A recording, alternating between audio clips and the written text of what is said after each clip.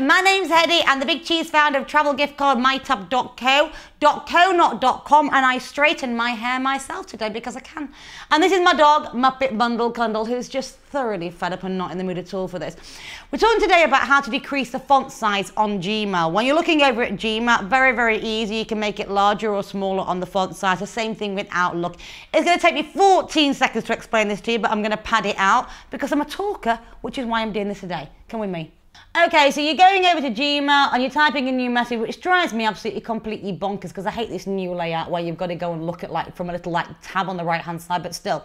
So basically how to change the font size, etc. on Gmail. So you start then going to type out the message, and obviously I'm just doing my tab. If anybody emails me and decides to spam me, I swear to God, I will absolutely rip you apart for doing this one. But you can see, very, very simple. If you type in a message, it's not going to work at all, but you've got to highlight it. And then it's not asking by font size. All it is do you want it a small, medium, large, and do you want it a huge?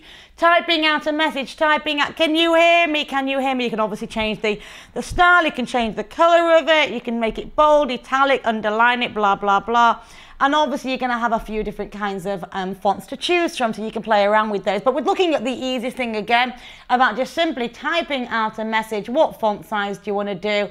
And then that is it. And then basically you write the next words will follow through on the same font size, unless you want to basically take it down. If you do, then what you need to do is you need to highlight again and then go back down to small. And look at that. Now it looks freaky, but now you understand how the whole thing's done. Very simple, very easy. Bob's your uncle.